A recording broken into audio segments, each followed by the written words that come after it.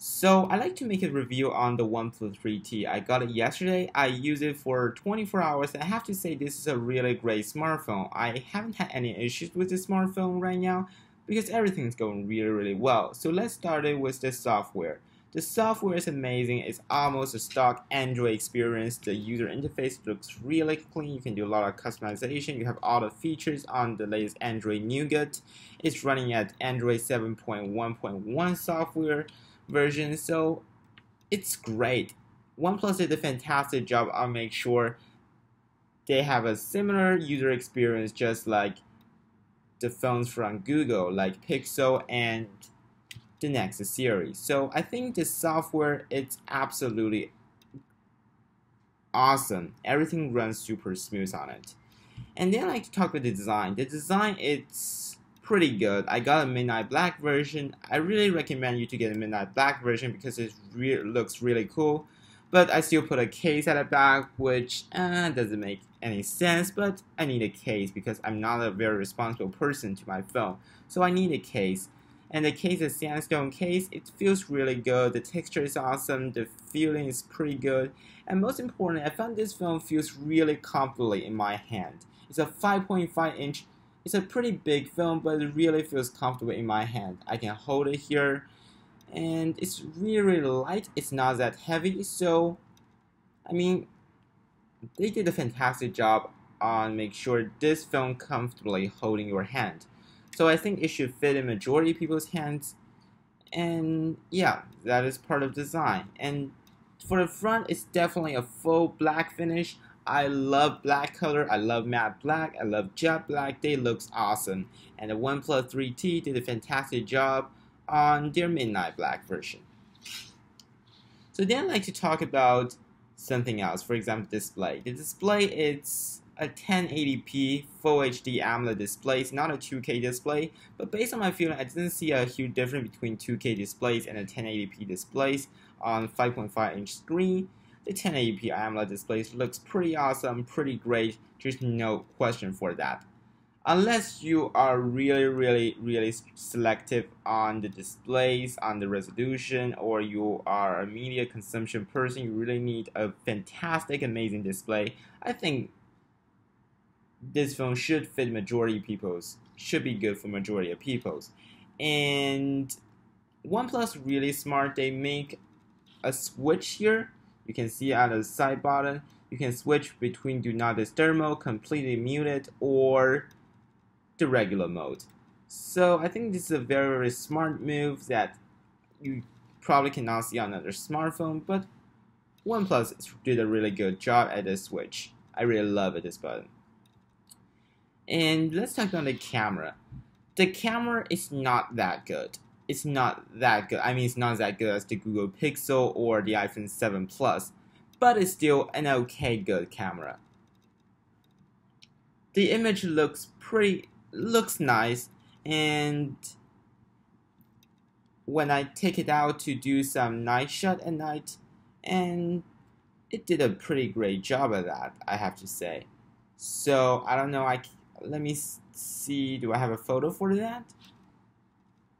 Yeah, I take photos.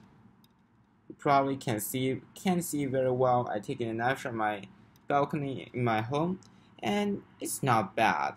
It's good, but I won't say very good. So if a person that really matters, you want to do some kind of photography on using your smartphone camera, I recommend you to get the iPhone 7 Plus or the Google Pixel. Why not this one?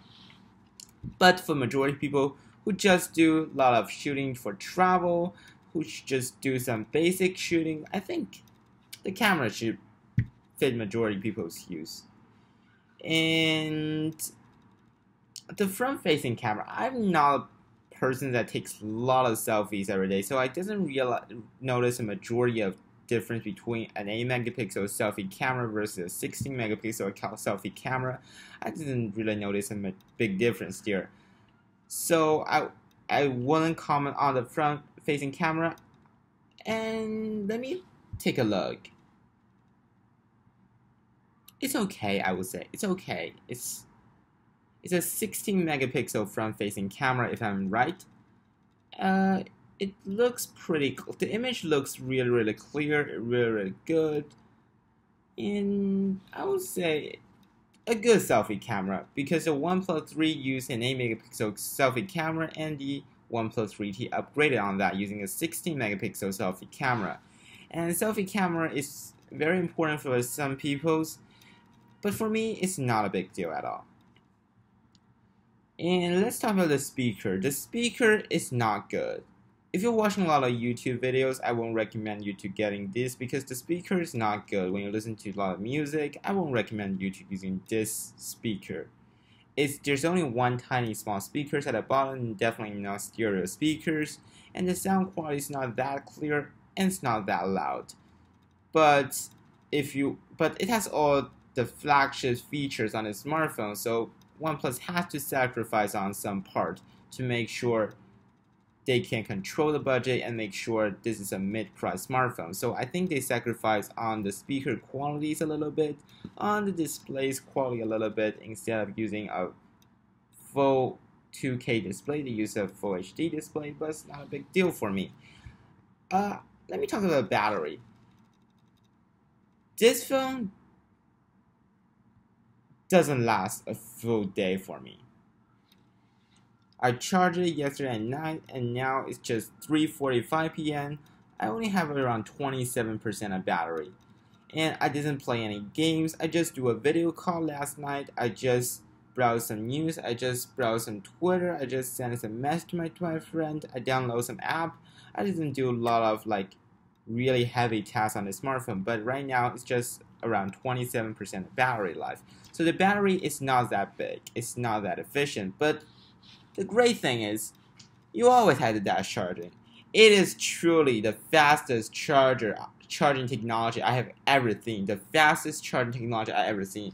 I started charging my phone from around 10%, and to 100% only takes around 1 hour and 10 minutes to 1 hour and 20 minutes. Then that is really a fast speed comparing to my iPhone 7 Plus, which usually need to fully charge for about 3 hours. Huge difference here. So overall, I have to say the OnePlus did a very good job on this smartphone. It's definitely a slight improvement from the OnePlus 3. The OnePlus 3 is already a really good smartphone. The OnePlus 3T is just making it even better. So yeah, I would recommend it to everyone to get one. This is a really great smartphone if you're looking for one on the market right now, or you don't have that much budget for a real flagship smartphone. This one is pretty good already. This one is pretty good.